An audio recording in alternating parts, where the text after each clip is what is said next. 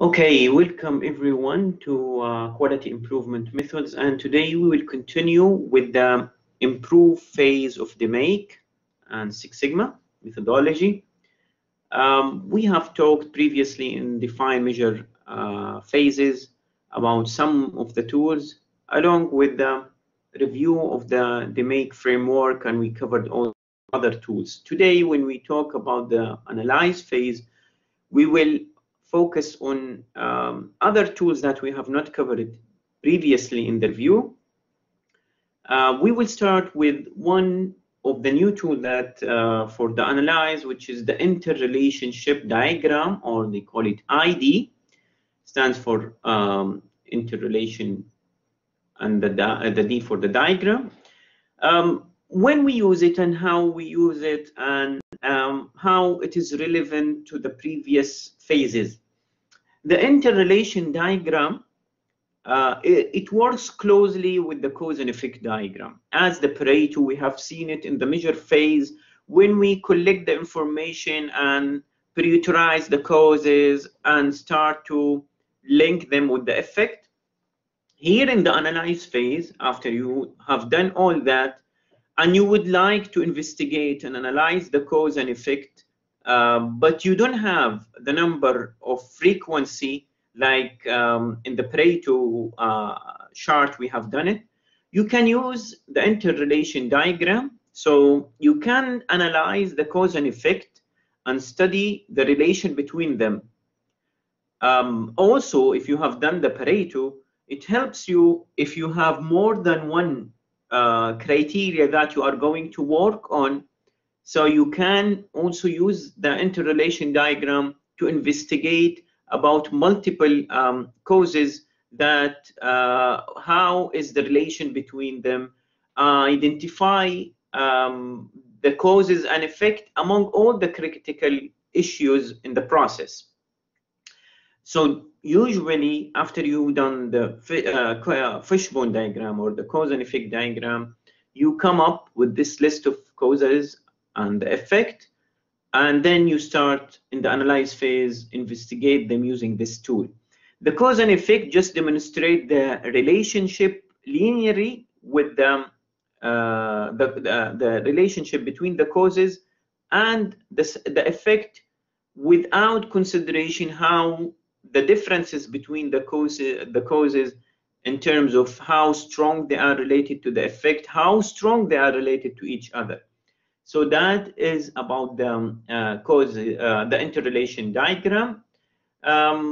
Usually, as we said, it works for examining the causes and effect after these recorded in the fishbone diagram.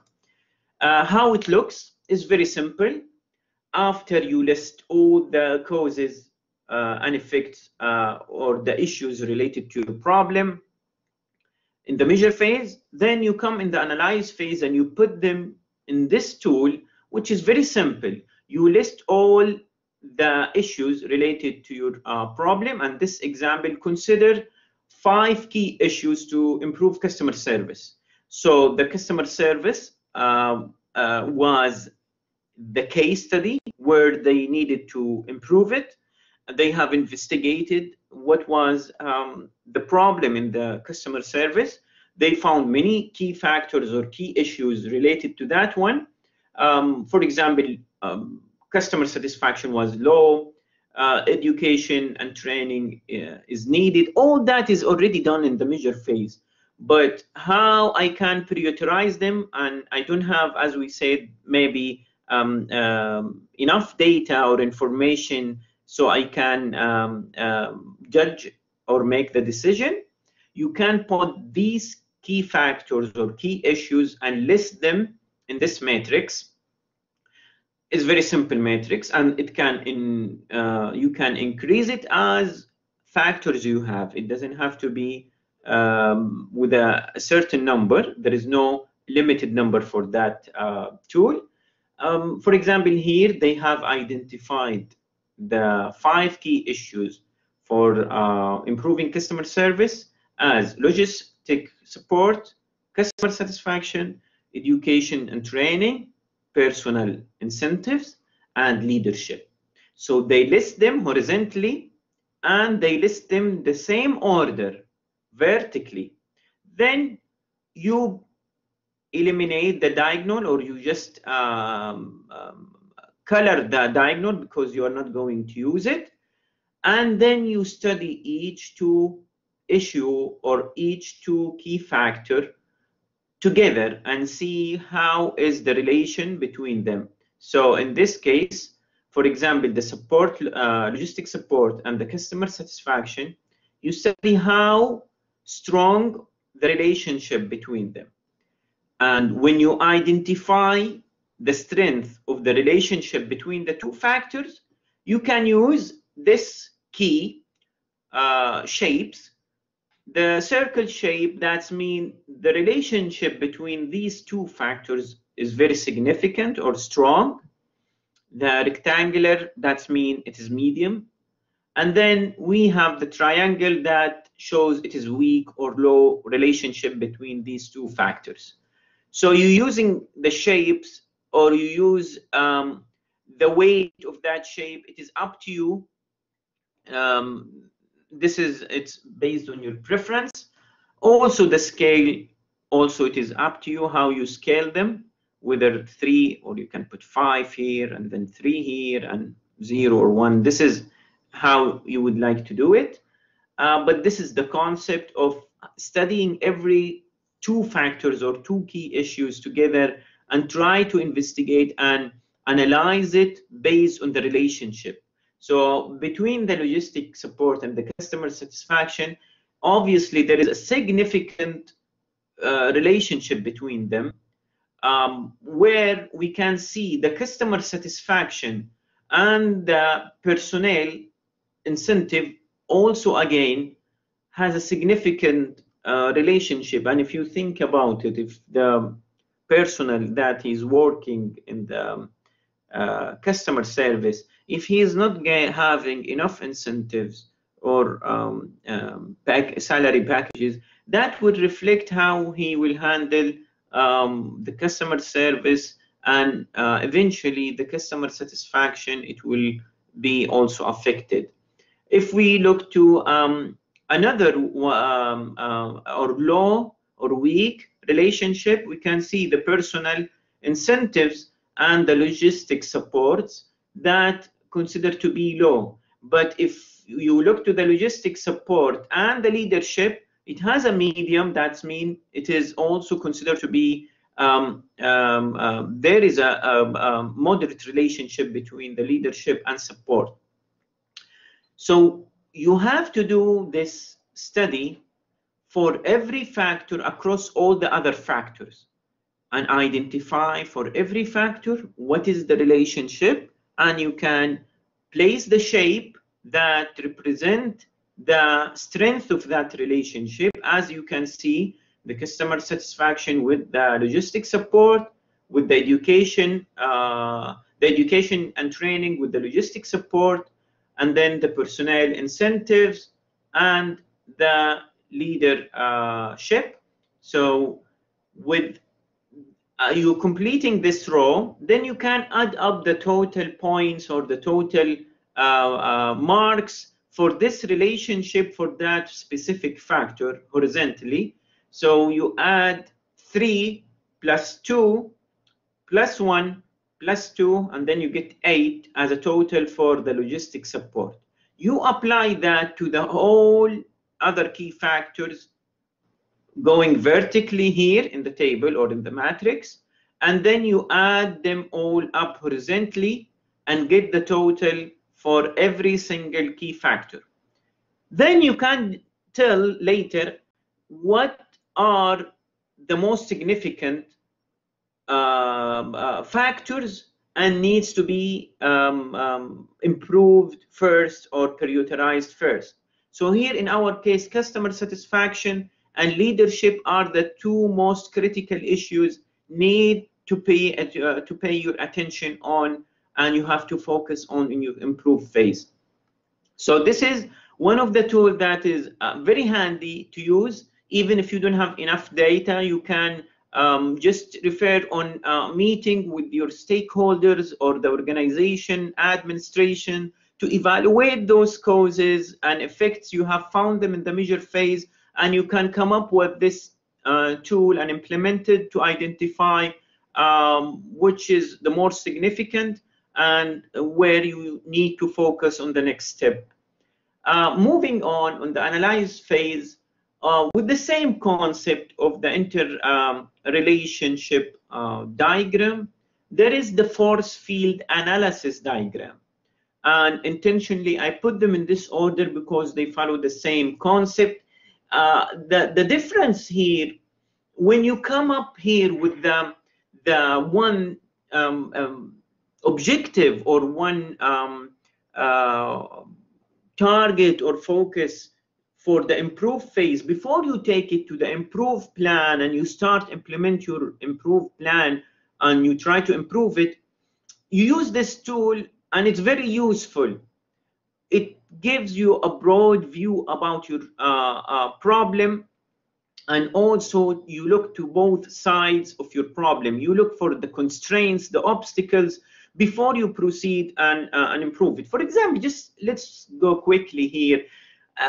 Considering this example here, if you decided to focus on the customer satisfaction and leadership, let's say the leadership, you have just thought in your mind that you are going to change the leadership, or you are going to restructure the company, a hierarchical order, or you are going to implement a new system for evaluating customer satisfaction. If you have come to this level about the decision to make that step for the changes, this tool will help you to look at that from the both sides, from the plus sides and the minus sides. Where for any solution or for any changes or improvement, you have to evaluate both sides, because sometimes, and most of the time, changes will draw some constraints and resistance either from internal the organization or externally, or it has some disadvantages. You have to take care of them along your way when you are going to do the changes. So the force field analysis is a model built on the concept by Lewin, according to the theory that change is characterized as a state of equilibrium between driving forces. That's mean there is a forces with that changes or with this solution, and there is another side of forces against it. So in this tool, you see the equilibrium and how you can help you to balance between these two sides and try to reduce the resistance and improve the forces that from the side of the changes. The force field diagram, it is useful in balancing the power involved in an issue or obstacle. Also identify the important players that will help you to see who with the idea that you are going to, or with the idea of the making the improvement or the solution that you are proposing, and who's against to it.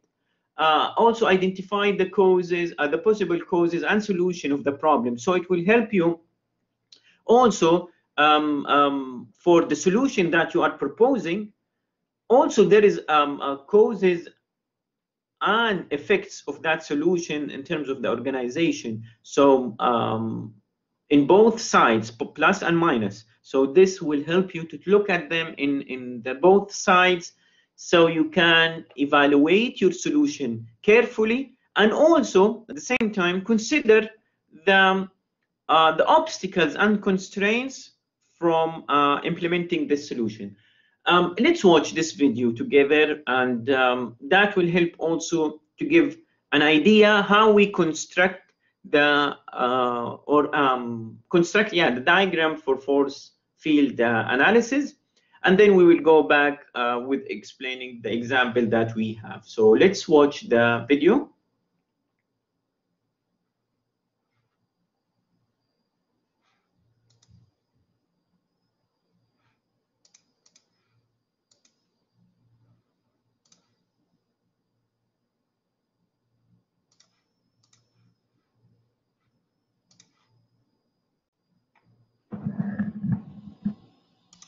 everybody. This is Eugene O'Loughlin, lecturing computing at the National College of Ireland, and welcome to my series of short problem-solving techniques videos. In video number 17, we're going to take a look at force field analysis.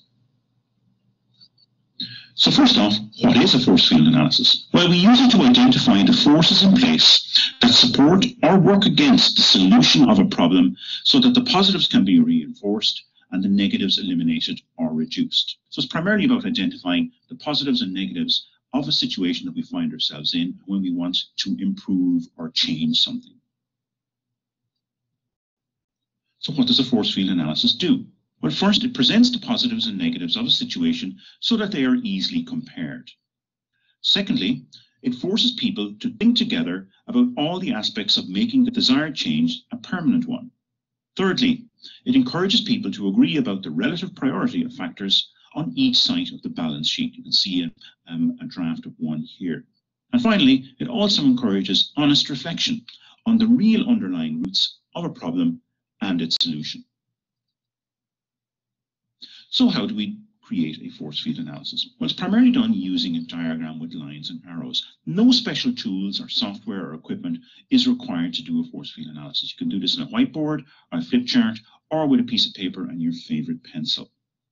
The first thing we do is at the top of the chart, we state the problem. And sometimes that's quite difficult to do, but do this in a very short sentence and identify what the problem it is or the issue that you're trying to fix or change. And then the main part then is you draw a T and large black lines, as I have done here. Draw a T so that we can add information to our diagram. So this is the starting point for our force field analysis. Next, at the top right-hand side of your flip chart or whiteboard or whatever you're using, describe the ideal state. So if this is a problem you are trying to resolve, put the solution up here.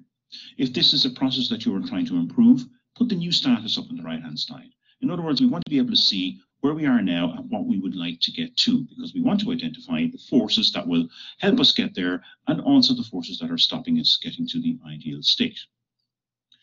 Next, on our T, we list on the left-hand side all the driving forces that we can think of, and on the right-hand side, all the restraining forces that prevent us from reaching the ideal state. And then we brainstorm ideas. First, I brainstorm all the driving forces ideas, all the things that are positive, all the things that are good, that are helping us right now to get to the ideal state. We're not there yet, but what are the driving forces, the positives? On the right-hand side, you want to identify the negatives, because these are the restraining forces that are pushing us away from the ideal state. So that's why the arrows are drawn in the directions that you see here. Sometimes in some types of force field analysis, you will see thicker arrows for stronger driving forces or longer arrows and so on. But basically, we're going to stick to the type of arrow that you see here. So this is a template for any simple force field analysis.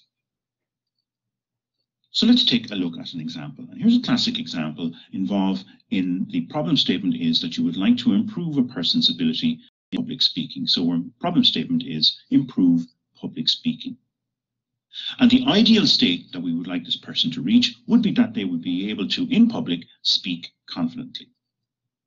So within our team or within a group or workshop, sometimes works best for brainstorming, we brainstorm all the driving forces and all the restraining forces. Now, there are lots of positives and negatives that might help or prevent a person to speak confidently, but I'm just going to use a selection of examples here. So the driving forces, I'm identifying four. A driving force for speaking confidently would that somebody would be able to get an increased self-esteem. It would help their career. It would help them communicate ideas better, help others to change. And I'm sure you can think yourself of many, many more positives or driving forces that would help somebody speak confidently in the problem of improving their public speaking abilities. When you've done that, go back and do a brainstorming session on the restraining forces or the negative forces. And again, a selection of these might be things like somebody has had a past embarrassment when they were speaking publicly. They're afraid to make mistakes. They may actually forget what to say, or possibly they're worried about a lack of knowledge in the area that they're speaking about. And I'm sure, once again, you can think of many, many more negatives or restraining forces that push a person away from speaking confidently. So these are the forces that are driving us towards confident speaking and the forces driving us away, the negatives, are restraining us from achieving the ideal state. What we do then is that we hone in, or we concentrate on the individual items that have been selected. I'm just going to select one here to keep this video short. And under one of the restraining forces is that a person may forget what to say. So that's a restraining force preventing somebody from speaking confidently in a public speaking situation. But it is relatively straightforward to overcome. For example, you might use index cards for somebody to write down notes so that they wouldn't forget what to say, or use PowerPoint or bullet points or something like that to help somebody get over the fear or the negative of forgetting what they might say. And I'm sure you can also think here about other ways of overcoming some of these negatives or restraining forces on the right, or indeed enhancing the driving forces or the positives on the left-hand side. So in a task like this, you can get many, many ideas to improve the driving forces and to eliminate or reduce the restraining forces. So that's a simple way of looking at force field analysis. Problem-solving technique. There are many others covered in my new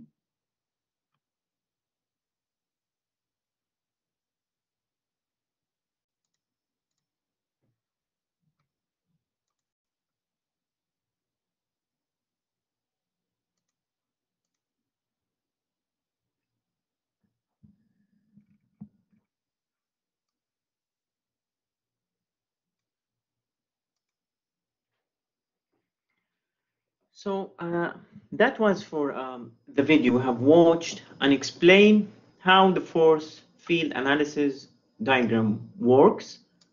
And also here, there is an additional example with extra information, how you start prioritize the force for changes or the force against the changes. Again, we say that this is before you start proceeding to the improve and you start actually acting to improve that effect you have from the measure phase. We conduct this tool. For example, here we have, this is example extracted from the textbook for how to increase the usage of purchase order in a pharma company. The driving and restraining forces. The driving, usually the one with the change, so we put them as an arrow from the left side. And the restraining forces, or the forces against the change, so we put them as an arrow from the right side. And the target, which is the changes you would like to do, which is in this example, increasing the usage of a purchase order by 50%. And it would be better if you write it here in the middle, as it's shown here in the diagram, so that will appear all the information together. And the team also related on the scale from 1 to 5, and this is also new here. It was not included in the video, and I see it is very useful. For every single force against the change or force with the change, you evaluated from 1 to 5, whereas 5, it is very important, and 1, it is the least important to the changes that you are going to conduct. So this is the order how you do the force field analysis. You agree on the current problem or issue under investigation and the desired situation, which means the desired, and that's the changes that you are going to implement or conduct. List all forces driving changes towards the desired situation, which is this side, and list all forces resisting the changes, so it will be here from this side, and review all forces and validate their importance. Allocate a score to each of those forces using a numeric scale, for example, 5 to 1. You can use your own. Just you need to have a legend key, like for example here 1 that's mean low and 5 for high, so person can interpret those numbers. Chart the influences by listing the driving forces on the left and restraining forces on the right. So always the driving forces on the left and the restraining on the right. Decide how to minimize or eliminate the restraining forces or increasing the driving forces, and then you can agree on the action plan that you will be included in the improve phase. In this example, for example, the forces to change, they have listed 4 against 4 forces against the change, increasing the department efficiency, and usually that will have a force against it perceived as a timely process, increasing ability to take vendor discounts, and that will have also a force against it, cost to improve PO system, reduce rework, training required, increasing centralized purchasing, and it is this is against it, that's too bureaucratic.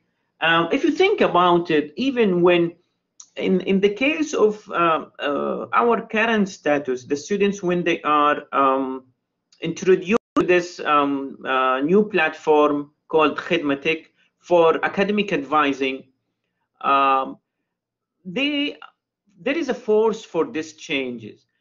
Some they think that it is they are not aware or they are not trained how to use it, and this could be force against the change. And if you think about it, is to improve the infrastructure in the university as the target. You will maybe, if you can implement this in the case of the new academic advising platform, you can see it also, it's applicable and similar somehow to this case. They see it sometimes also, it is need more steps to log in, and then you raise the request, it may take more time. So all these can be forces against the changes, whereas forces with the changes, it could be to increase the transparency in the academic advising process, improving the infrastructure, using more technological tools than forms and paperwork. Those could be forces with the change. And then you put for every factor or for every force against or with the importance to the changes that you have. For example, here, reducing the rework, it has a 3, whereas increasing the ability to take vendor discount or increasing department efficiency, it has a higher importance to the changes you are going to do. So we have here 4 out of 5 in terms of the forces for change. And here, cost to improve the PO system, because in this case, that means they are going to implement a new system, so they have to invest money to do that. So it has also importance for, because they need to invest cost to implement the new system, which will have some resistance in the other side, because that will cost the company money. Then you add all these force to changes up, and you add all the force with the changes again, and sum them up, and you see the total here. It says it is 13 compare 11 against the change. This is just to give you an overview and top view, whereas the forces with the change is higher than the resistance. And that a plus sign, that's mean the factors or the forces with the changes is higher, and that's mean more with these changes. But doesn't mean you stop here. You have to analyze the highest or all of them if you don't have too many of them, and you put action plan how you reduce the forces against change. For example, the training required, then you can put an action plan, how training can be done in-house, or how can be the training included with the cost of the PO system that you are going to purchase. The same here, how can you improve or increase if the force with the changes were low and you need to improve it, then you can think about actions or steps to consider it when you are planning to use that in the improve phase. If you have decided you will go with, for example, here, increasing the purchase order usage by 50%. Maybe you come to this level and you think looking for another improvement plan or another changes in the process, it could be better, because that can be parallel with other improvement plans or other changes in the process or in the organization, and you evaluate them individually using the same tool based on what you have collected from the measure phase, so you can settle on at the end on one of them that has more forces for changes against the forces that resisting for these changes, or you have applicable set of actions that can reduce the force against changes better in one improvement plan compared to the other. So all these can help you in analysis to narrow down your scope. If you have multiple or multiple changes you can conduct in your project, if you would like to narrow it down to one or two or multiple based on your resources, this is one of the tools that help you to do that. So the driving forces here show a total of 13 against an overall score of 11 demonstrated by the restraining forces. As we say, this is not all. Then you have to analyze each one of them as we saw in the video and evaluate each one, how you minimize or eliminate those restraining forces and how you increase the driving forces. Because if you have reduced this total against it, that's mean you have more with it or more with these changes. So that was for the force field analysis diagram. Moving on to one of the other common tools that maybe you have covered it in other courses like engineering management or any other training workshop, the SWOT analysis. How the SWOT analysis placed in the analyze phase, how it is important, and what is the usage of this tool in the analyze phase. Basically, before we move on and dive in the SWOT analysis and define it, which is well known stands for the strength, weakness, opportunities, and threats, that is analyzing your organization competition position in relation to the other competitors. And again, to answer all the questions why we have it in the analyze, basically to answer or to provide those four elements here. It will help you to maximize the strengths and maximize the opportunities.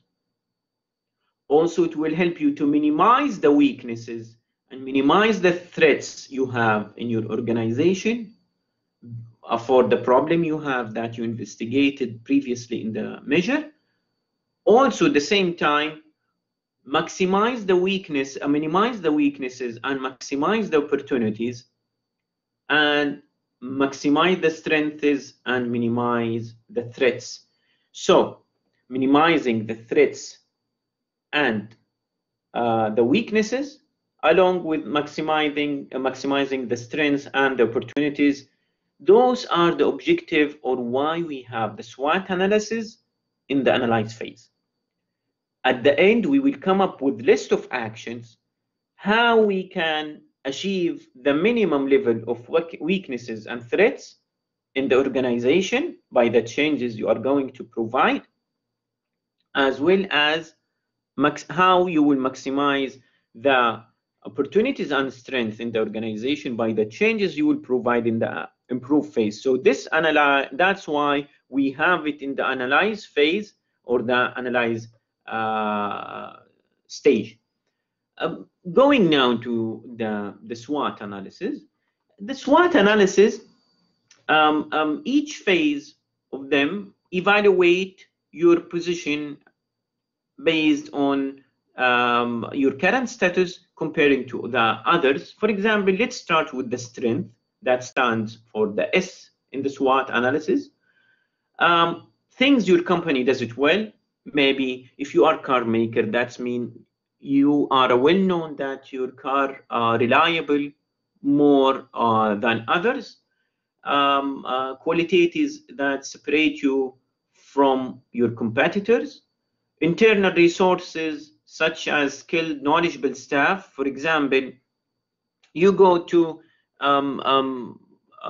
old organizations or old companies, they have staff that are very skilled and they have enough resources so they can stand against competitors that appear new in the market, comparing to a new companies that they are just established. So this is one of the strengths you may have. Tangible assets such as intellectual property, that means you have IP for many products that belong to your company. Capital property, technology you have that is strengthening you against the others. Moving with the W, that stands for weaknesses, things your company lacks. Maybe the things appeared here as a strength is maybe you don't have them, so consider to be as a weakness. For example, you don't have skilled knowledge staff. Things your competitors do it better than you, especially if you think about something common like food industry. Many restaurants serve the same food. If we have looked to a certain type or certain dish or certain cuisine, then competitors or competition is clearly come to this level. Other competitors better, other people doing better than you in that dish, or they serve it better than you. So this is considered to be weakness in your business. Resources limitation. For example, you don't have enough capital, or meaning money in your resources, or you don't have enough laborers. Unclear unique selling proportions. You don't have a clear vision or clear idea about the selling proportion in the market of your company. Opportunities. Underserved market for specific products. For example, there is products needed in the market that is not provided enough. So if you are going to enter this business, that's going to be a large opportunity because you will be having the second one, which is few competitors in your area. So if you have decided to go, for example, I give you one example, to do a car, fixing your car while you are home. So you have an application where you can request car fix in your location. So they will send someone to repair your car while you are at home. So this is an opportunity. I have seen that in one of car dealer, authorized car dealer, they provide oil change and all this a light frequent service or periodic service to your car. You can request it and comes to your home, and they fix your car while you are parking your car in the parking lot. And that considered to be a strength if you have it, and it can be opportunity if there are few competitors who has done this. So it's a chance for you to enter it and provide it. So it will be opportunity for you if you don't have it, or a strength if you have it and others competitors they don't. Emerging need for your products or services. So you can have more products or more services, or you can emerge with other companies so you can increase your capital. This could be opportunity, and we saw that. We saw now recently many banks merged together. National Commercial Bank with Samba, Awal Bank with SAB Bank, and that will open for them a large opportunity for increasing their projects and investing or utilizing their liquidity. Press media coverage for your company or your product that you are selling. Some people, they use, for example, social media influencers, so they make marketing for their products, so people go and purchase your product. Threats, it's against the opportunities, and here is where the T comes from. Emerging competitors, and here we see it's opportunity. You merge with others. Competitors, if they merge together, then that could be a threat to you, because you will have a big whale in the market, and you are going to be small compared to them.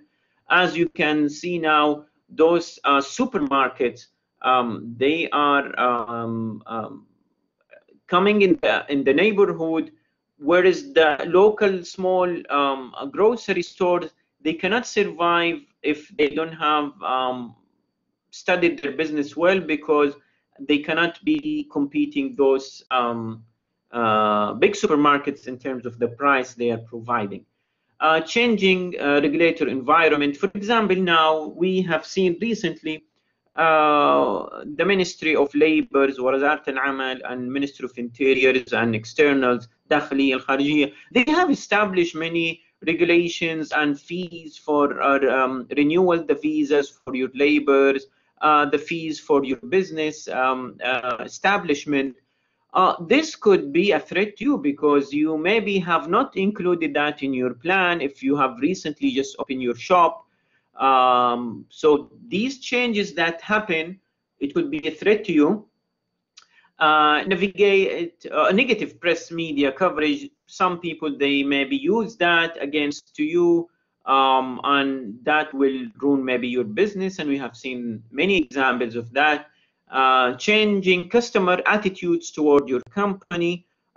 Customer attitude could be, for example, now tax implementation, for example, it could change the customer attitude to certain products or certain services, and moving to others, maybe to reduce the cost, or to reduce their expenses.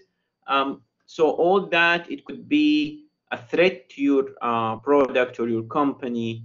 And when you do in the analyze phase, and you do changes even in the process, you can evaluate how the company could be affected according, or you're conducting the SWOT analysis for your company, so you can tell if these opportunities or the threats, there is a potential to conduct Six Sigma a project, or maybe conduct changes based on the Six Sigma that phases you have implemented, define, measure, to reduce threats or reduce opportunities, or maybe increase strengths. You have things you are good at and you want to improve it, so you can be leading in that field.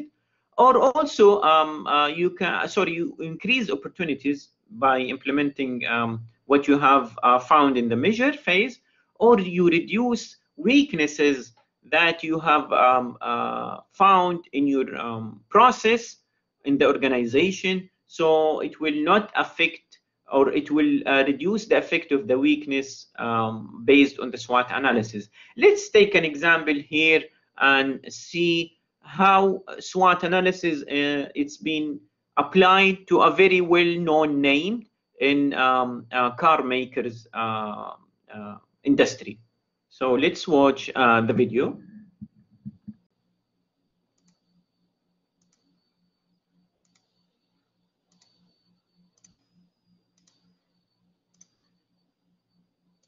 Great. In this video, we'll use the SWOT framework to analyze Tesla and organize our thoughts about the company. Hopefully, a 360-degree analysis of its strengths, weaknesses, opportunities, and threats will improve our idea about the firm's future outlook. Tesla was founded in 2003 and is on the mission to become the first successful pure electric vehicle producer in the world. Also, it aims to be one of 2 U.S. auto producers that have not filed for bankruptcy, the other one being Ford. Let's start with the company's strengths. First of all, Everyone has heard of Tesla, right? So it definitely has strong brand recognition. Actually, Tesla is the most recognized electric car producer in the world. Quite an advantage with respect to other companies that are about to enter the industry. Moreover, many customers appreciate Tesla's innovator's spirit and the fact that it is a first mover in the automotive industry. Such originality, coupled with aesthetically pleasing design and positive customer experience with the product, justify Tesla's premium pricing and choice of differentiated competitive strategy. Elon Musk, Tesla's notorious CEO and major shareholder, is one of the most famous and appealing businessmen around the world. His ability to tell a story and involve the public is unmatched. By doing this, he wins over many people who actively follow his businesses and will likely become customers. What is very important, such customers can be very loyal if handled correctly, which is priceless in the long run. Tesla is attractive to people because it doesn't simply sell cars. The company sells a story, the story of an organization which is in business with an ideal purpose: to preserve the global environment. Probably this is Tesla's most valuable strength. Along with that, we can mention several other important advantages the company has. Its cars are ahead of the competition in terms of battery range and experience with battery production and recharging. Tesla has put in motion a plan that would make it the biggest battery producer in the world. The company intends to construct several gigafactories, 3 in the US, 1 in Europe, and 1 in Shanghai, resulting in a significant cost advantage against competitors who outsource battery production. Tesla's autopilot feature has been operational for several years now, accumulating more and more data and testing in real-life conditions.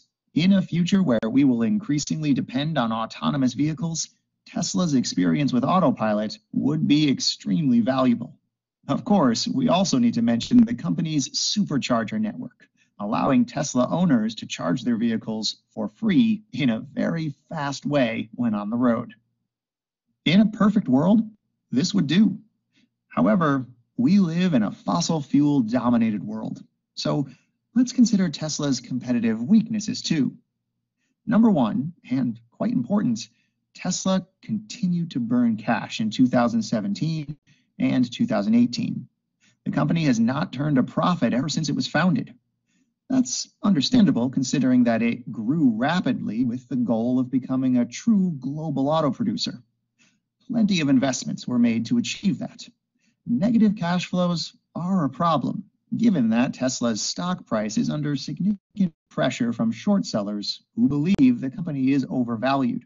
The fact that Tesla isn't a traditional mass-market car producer became obvious in late 2017 and 2018, when the company started producing Model 3. The automatic production line it had constructed did properly, and Tesla was unable to hit its target of 5,000 automobiles per week for about a year.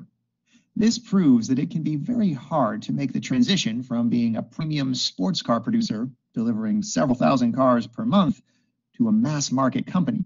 It is very likely that the company will experience similar challenges when it attempts to realize cost efficiencies and improve margins. Traditional car companies have the advantage that they have been in the business of producing at scale for decades. Tesla is an innovator in its field, but some may feel that Elon Musk's idea to make all of their patents open source was a bit naive and idealistic, endangering the company in the long run, as it wouldn't be able to protect its inventions from imitation. The last weakness we'll add here is Elon Musk's divided attention. The fact that Tesla has a CEO who is responsible for 4 separate billion-dollar entities is a bit disturbing. First, is he going to be able to sustain such workloads in the long run? And second, how much of Elon Musk's time is spent working on Tesla? Besides strengths and weaknesses, we should also consider future opportunities too, right? Let's go ahead and list some possible developments that could help the company succeed in the long run. The electric car market is the future of transportation. Most people agree on that. How fast will the transition to electric vehicles be? Most people disagree on that. Nobody knows. Some experts believe it will happen over the next 10 years. Others, especially the ones involved with petrol refineries, claim it would take at least 40 years. One thing is certain, though. For Tesla, the faster the transition to electric vehicles, the better. Currently, the company is well positioned to win a significant market share of people switching to electric vehicles. In a favorable scenario, this could be great for Tesla, as very few of the other automobile producers are ready to compete in the electric vehicles market at full scale. So that's definitely one opportunity. Another one is that Tesla expanded its product range. Remember? Because of their merger with SolarCity, the company now offers batteries, power walls, and other equipment related to production and storage of renewable energy. A rising demand for renewable energy could mean more business for Tesla. Furthermore, Tesla's huge industrial batteries will become a very interesting product line in the event the renewable energy market continues to grow at this pace. If it speeds up even further, the demand for storage of electricity produced by renewables will rise sharply.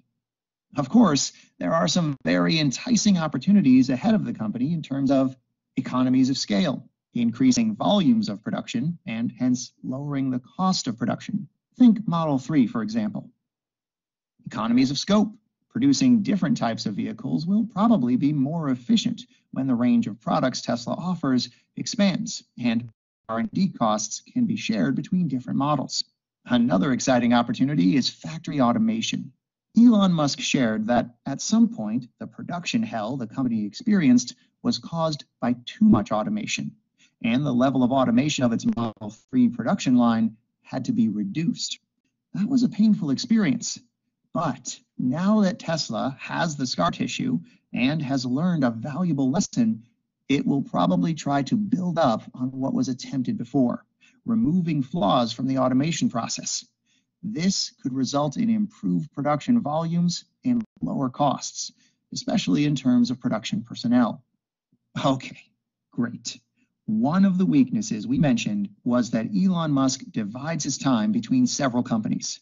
Well, this can be a problem, but it also can be highly beneficial in the right circumstances. Elon Musk is involved with firms like SpaceX, The Boring Company, neurotechnology firm Neuralink, and nonprofit organization OpenAI. At some point, it is highly likely that synergies between these organizations could help Tesla improve its competitive position and know-how, providing a valuable advantage against traditional auto producers. The last piece of our SWOT analysis are the threats ahead of the company.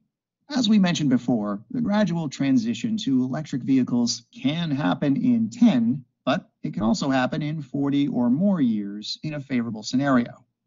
Slower transition is a significant threat because it strips Tesla from its first mover advantage and puts it in a position to operate in a market that is not growing fast enough. Such a scenario isn't very likely, given that most research indicates the electric vehicles market is about to experience tremendous growth over the next several years. Of course, the entry of traditional producers is a significant threat, as we discussed. Firms like BMW, Volkswagen, and Daimler will undoubtedly enter the market.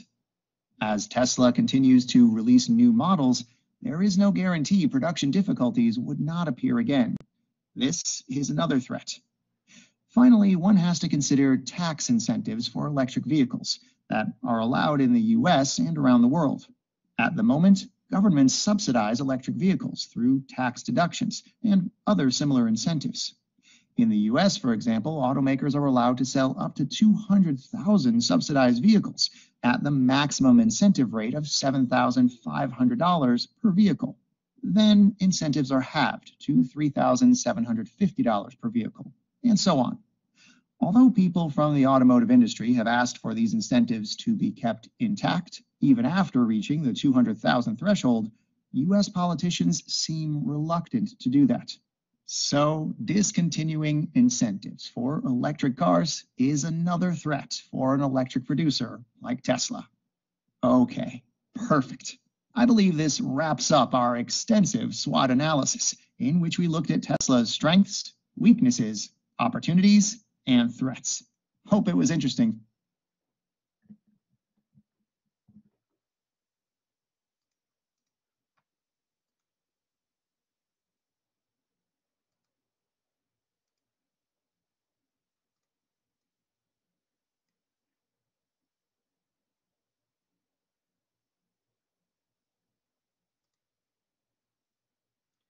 Okay, that was a good example and informative and good information also to expand your knowledge about SWOT analysis.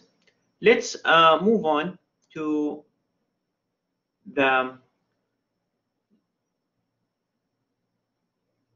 another tool of analyze phase. Pistile analysis, again, similar to what we have experienced with the force field analysis diagram. The difference here is when you are going to provide a solution or you implement your project, here it evaluates the solution that you may take it in the improve phase in a broad level, different than the force field analysis where it just focus on the forces with and the forces against. Here it has more of systematic and categories that where you evaluate your solution or your project or your changes based on.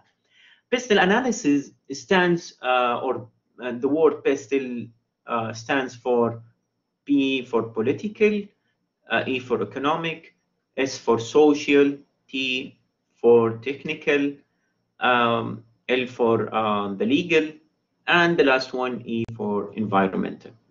The analysis is a tool for assessing the impact of the external context.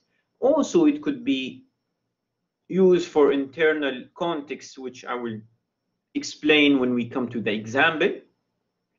On a project or a major operation, also the impact of the project on its external circumstances. So it can work in both ways. So what is the impact of your changes or a project into those criterions that we will talk about them, or how those criterions will impact on your project or changes you are going to provide. It is very useful. It is very maybe a zoom out, a view of the solution that you are going or the changes you are going to make. Let's just go first and define those terms. The political, a project is affected by the political, international or national or local government. It's also influenced by company policies and those stakeholders, managers, employee, and trade unions. So it can be not in the term or the level of the international or local government. It can be inside the company, like policy and procedure they have in the company. It could be the political side. The economic is the project is affected by national or international economic issue, inflation, interest rate, and exchange rates. Also, you can think about it, the economic in the organization, their budget limitation, or also taxes. This is also can be considered as an economic. Social, the change is influenced by social issues, the local culture, the lives of employees, communication, and language. Social, in organization or in a company, it could be also the team communication, the people are working inside the company. These considered to be the human part of the human resources you have in the company, could be part of the social. All these factors, local cultures and communication, languages, this considered to be unapplicable for any type of projects or companies where you are going to implement your project. Technological, this is absolutely, that is one of the game changer this time. So you have to consider it at any point where you think about changing and making modifications and improvements in the organization or process or a company, because the rapid changes in the technology around the world. The success of implementation is affected by technology of the industry and the technical capability of the parent company that also has to be evaluated. Legal. And legal is the project affected by the legal aspect of planning, registration, and working practices. Legal is a bit different than the political. Political more of the policy procedures inside or internationally, or even inside, as we said, the company. Legal is the things that give you the ability to conduct your solution without contradicting with, for example, the intellectual property of someone or copyrights or something like that. Environmental. The environmental is the impact of change on environment, emission, if we are talking about pollution, noise, health, also this considered to be environmental, safety, this is considered to be environmental. The PESTEL analysis, how it works, let's take here let's watch the video here before we proceed with the example to give you an idea how is the PESTEL tool works, and then we will come to this example. So let's watch the video and come back again.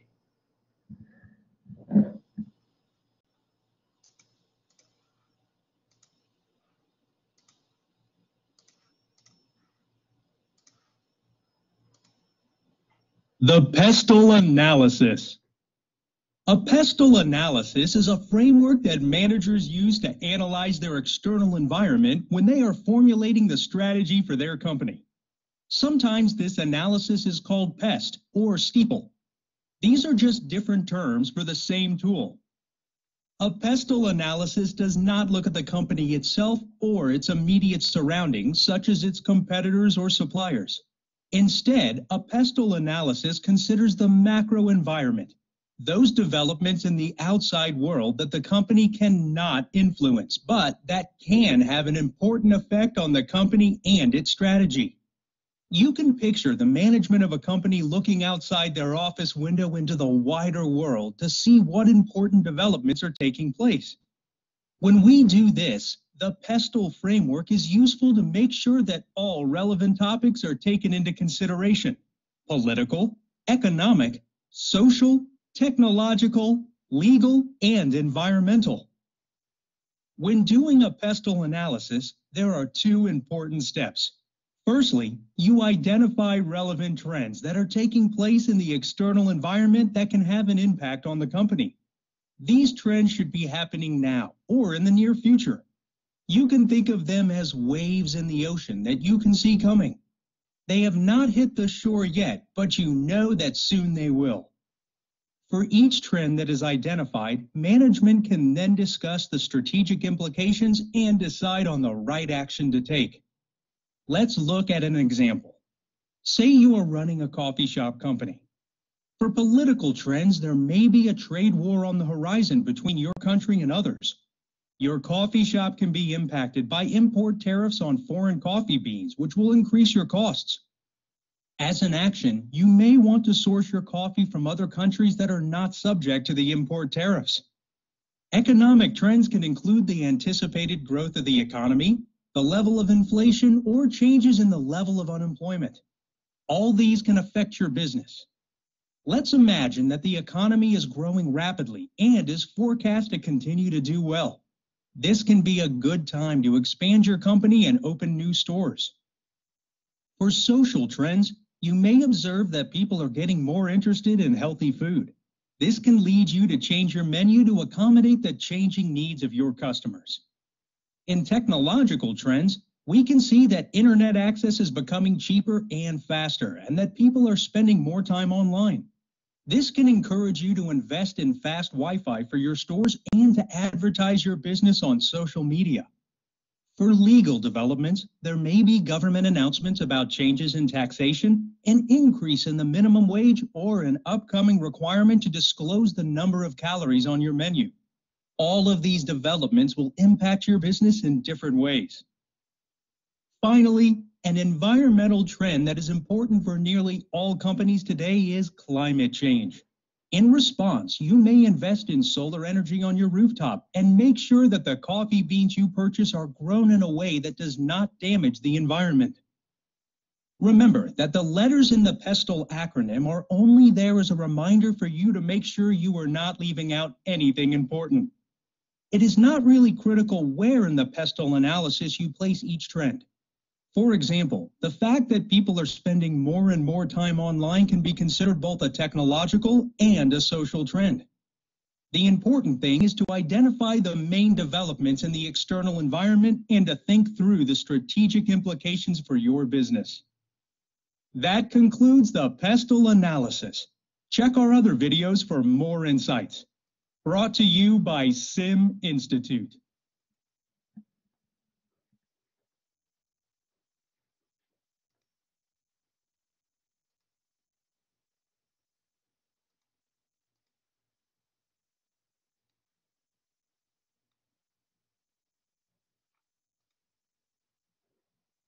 Okay, that was good video for a general overview and an example also about the PESTLE analysis.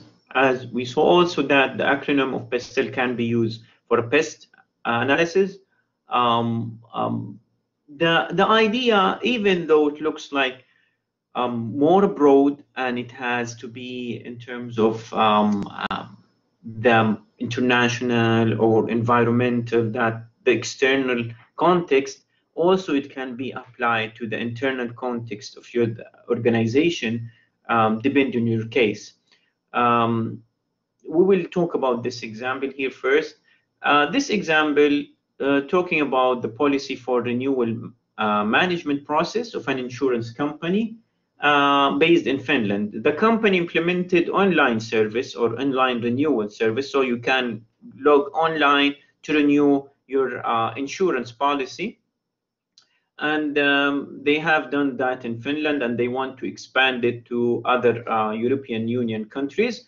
The PESTLE analysis carried out as shown that in the table here, and it shows you the expansion of online service in general has a direct influence upon and opens also opportunity in the European Union. The political part with this project has a key factor, and here you identify the key factor for every element in the PESTLE analysis. For the political part within the European Union's countries, they are moving towards more common political structure. So that's have an impact, and you score the impact from 0 to 10, whether it has a high impact on your project or it has a low impact on your project. It has a good enough impact on your project, even though it's not really high enough, but also because they are moving towards common structure. That means they would adopt some practices or maybe best practices. So they may also adopt those Finland practice in terms of the renewal online renewal process. For the economic, a slowing economy of Finland, GDP forecast to grow by 3.9 in 2003. So it has also high impact. That means there is expectation the economy will increase in the company, and that means it will be impact positively on the project. The dynamic changes in the client business environment in Finland and Europe also, that's considered part of the economic. Social differences in buying habits in Finland versus European Union. Also, it's considered to be a moderate impact on the project. The technological where it has the highest, as we see the nature of this project, infrastructure based or technological based, that's why it has a high impact on the company project. And you can tell that for those reasons, accelerating the pace of change in the infrastructure technology in Finland, that also the other reasons considered here to be has a high impact on the company. The legal new constraints or requirements initiated by regulatory or regulations bodies, insurance supervisory authority in European Union, that's also lead to a high impact on the project. Didn't have significant in terms of the environmental impact. That's why it has a low impact factor. Now, when you look at it, maybe you see it is really hard to be implemented in your case that you are working on, but all what is implemented here in terms of the high scale, because we are talking here about European Union countries and a high level of political factors, legal cases, you can implement it even in the company. So all what is implemented here or demonstrated here can be applied internally inside the organization. So political policy procedure related to the company, economic, as we talked, the resources they have, liquidity they have, also the external economical factor is also considered to be applied to your company. So it could be a key factor. For example, turnover turnover people from a company. That means many people leaving the company or entering the company. It could be due to economical factors. So if you want to improve that or reduce that turnover, one of the factors that's considered to be the internal economical factor in the company. Social, as we said, social, that's not only the external social factor, also the internal social consideration and factors. You want to improve, for example, working hours, considering that the social factor for having people working in light or night shifts. So you have to consider their social life and social preferences. These type of things and thoughts can be also, as what I'm trying to say, applied internally. It doesn't have to be at this high level.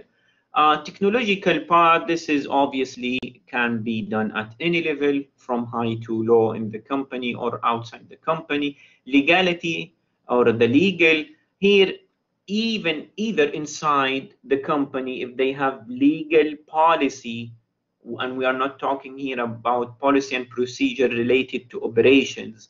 We are talking about legal in terms of, as we say, the IP, intellectual property, or having advertisement of the, or in exposing information of the company, or any other legal issue that could be affecting your project or your proposal or changes. That's considered inside or outside. Environmental, it doesn't have to be again related to the emission and pollution level.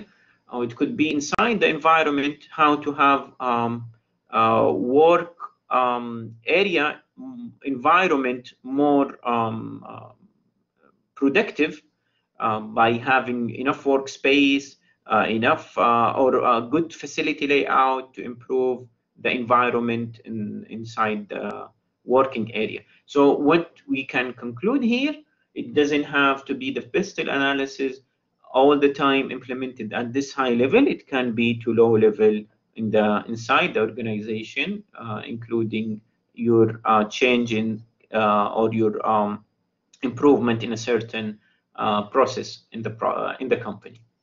Moving to another tool in the analyze phase, and a statistical tool this time, which is the regression analysis. Regression analysis, I believe that is being covered in other courses like statistics or design of experiments. Here we would recap about regression and focus why is the regression could be in the analyze phase. The regression, some they see it similar to the scatter diagram, and everyone know what is the scatter diagram. Scatter diagram shows the relation between two variables by just drawing in X and Y a chart. The dots that represent the relation or the relationship between those two variables. Let's say the obesity and the calories intake that you have. So as you increase, definitely the calories or the fat portion in your food, as the obesity level could increase. And usually is the best fit for linear relationship that's between two variables. But the scatter diagram doesn't give you the prediction of the causes and effect relationship. And that's what does the regression analysis gives you. And that's why we need to focus here on the regression analysis, because we are talking about cause and effect. And when we analyze our causes and effect that from the measure phase, and we would like to analyze them, and we come up to two variables, and we would like to see the relationship between them, and how we can predict the cause and effect relationship in the future for those two variables. The regression analysis will help us here more than the scatter diagram. It provides this is for the scatter diagram. It provides the basis for the prediction of a variable for a given value of a process parameter. The scatter diagram, on the other hand, does not predict the causes and effect relationship. We will see in a few.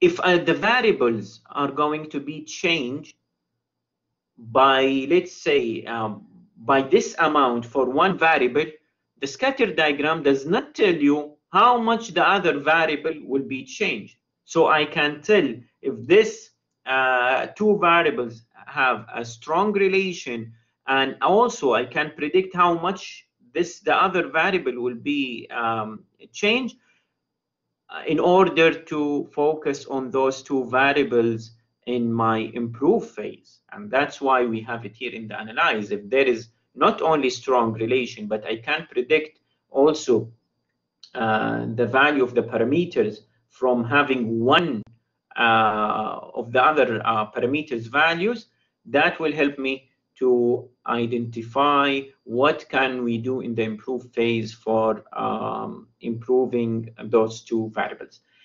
How we conduct regression analysis, we consider the linear equation that is known for the regression analysis, which is y equal mx plus c. The m, that's for the slope, and c is the intercept, التقاطع والميل.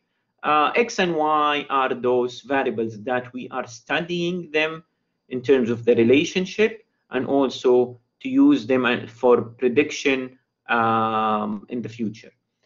In the equation here, we substitute each of the pairs values for X and Y, and then add the results of the equation. So we have the response, which is, we call it the Y, and X value from the historical data we collected. So we place them and have all the values placed, and then we add the equations up, as we will see in the example coming slide, from a second similar set of equations by multiplying. So you form these equations again, but by multiplying through each of the equation of step 2 here by the coefficient of the slope m, and add these again set of equations. Then you solve those two equations in terms of M and C, then you can straight line and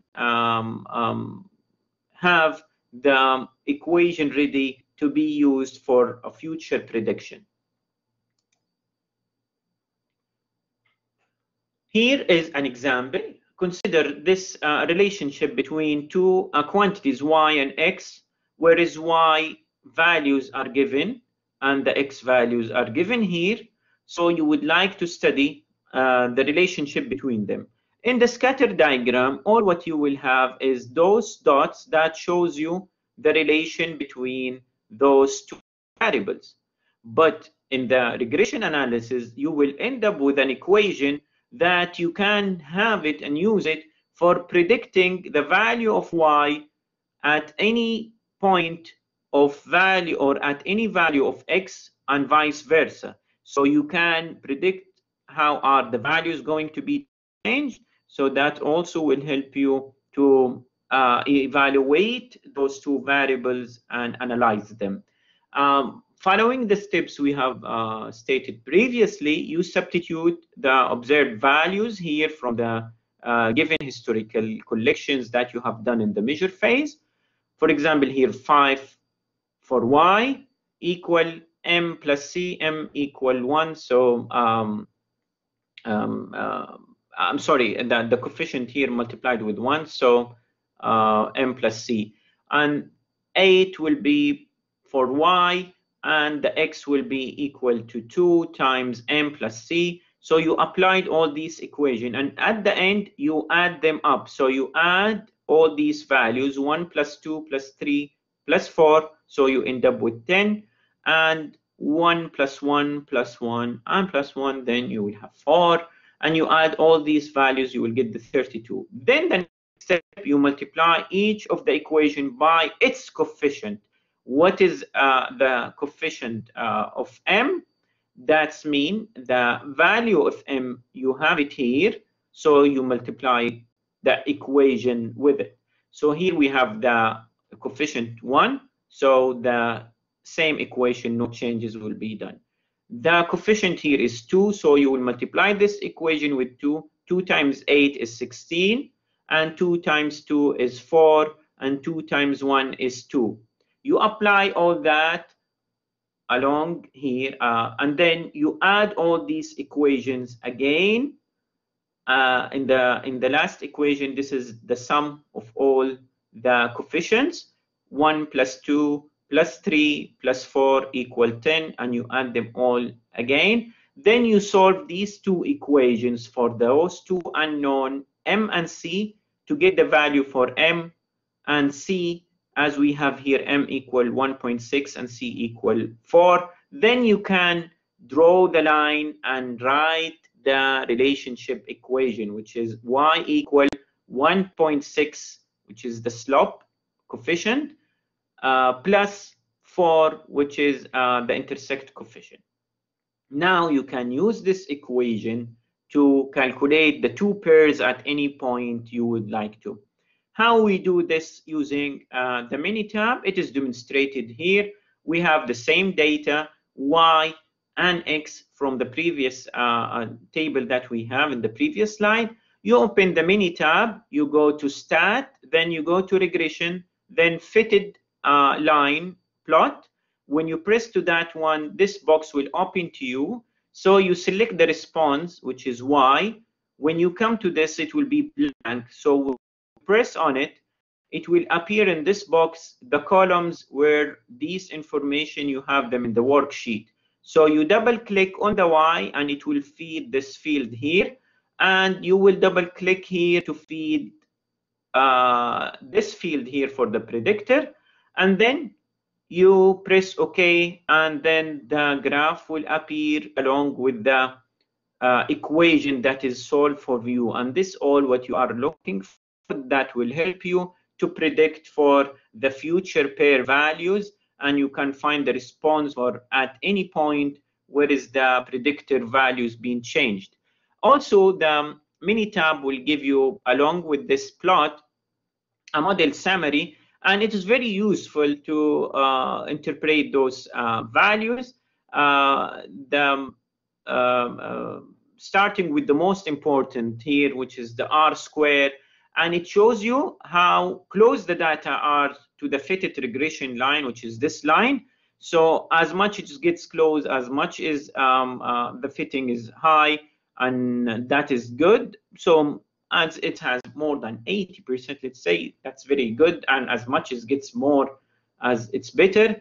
The S is the average distance that observed values fall from the regression line. So it is the average distance. So if we consider the average between each point from the fitted line, so that will be consider the S, and the R-square adjusted is the goodness of fit for the regression model based on the number of independent variables. And since here we are using regression for a linear and for only 2 variables, these are not going to be as important as the R-square to show the fitness or the fitted level for the regression line for those points for the data you have. By that we can say this is a summary or a quick summary for the regression analysis that you can conduct to analyze your 2 variables. Moving to our last tool for today for the analyze phase, which is the 5 whys. It is very simple tool and a systematic way you do it. It's a systematic technique for asking 5 questions successfully. The aim is to probe the causes of the problem and thus hopefully to get the heart of the issue or the root of the issue. The 5 whys also widely used in the manufacturing and services. Also, it is widely used after you conduct the causes and effect, and you would like to start investigating those causes before you go with doing the Pareto or you doing the other analyzing tool we have done here also in the the interrelation diagram. You use the 5 whys. It is similar. Sometimes I see it like similar how you deal if you have maybe you have kids in your family. They just keep asking you questions that is starting with why, and you answer them then why. For example, I ask my son, okay, go to sleep early today. Okay, why I have to sleep? Okay, because you have school tomorrow. Okay, why I have to wake up early? Or you have to pray, why I have to pray? And you have to eat, why I have to eat? So all these 5 whys came from the concept of in coming to the root cause of the problem. But there are some steps you have to follow or some remarks you have to consider when you conduct it. You select the problem, and this is okay, and then you ask the 5 close questions one after another, starting with why, and this is okay. But here, starting with point 3, don't defend the answer or point finger or blame others. This is one of the rules you have to consider in the 5 why. Don't say because of that person that mistake is happening, because of that department our sales is decreased. So we are focusing on a process more than blaming others. Determine the root cause. Hopefully you come by the end doing and having that.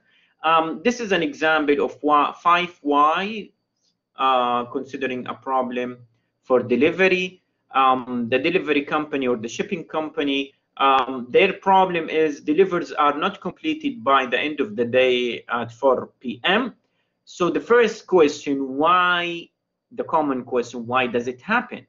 And the answer, the routing of trucks is not optimized.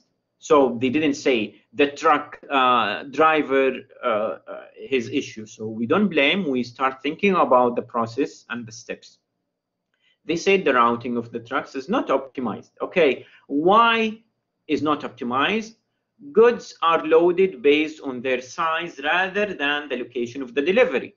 So why they are loaded by the size? The computer defines the dispatch based upon the principle of large items first. Why are large items given the preference? Large items are delivered first. Okay, this leads us to again, but why this happening? Current prioritization policy puts the large items first on the delivery schedule. So we come to the end of the 5 whys, having that their system optimizing the process or scheduling the process for the delivery based on the large of the shipment, regardless of the locations. That's why they couldn't complete the delivery on time at the end of the day. And this is remind me of UPS when they have their right turn method concept in the delivery. Right turn method solve their problems, which is similar to this one, by routing or optimizing their routes by increasing the right turns. Sorry about that. The right turns in the route. When you get to a traffic signal or traffic lights, the right turn is allowed. Straight and left turns are not allowed until the traffic lights hits to green. So when you take a large zone or a large area for the delivery, you increase the right turn in your route, so your truck driver, he will not need to be stopping in truck lights often. So this is how they got that concept. So they installed these maps in their software and draw the route for their locations based on that concept. Here in this example we have, they schedule it based, or they prioritize it based on the large items first. And that's why in this scheduling process, they didn't consider how that can maybe let the driver goes and turns here left and straight and go back to the same point where he started to deliver another package. This is an example, a very simple example, and also it's a simple tool to be implemented and useful in the analyze phase, which is the 5 whys. By this level or by this tool, we can complete our session for today for the analyze tools. Again, not all the tools in the phases has to be all of them implemented based on your project, based on the resources and the timeline you have. You choose the one that fits you. I hope that was beneficial session for you, and see you in the next session in the improvement.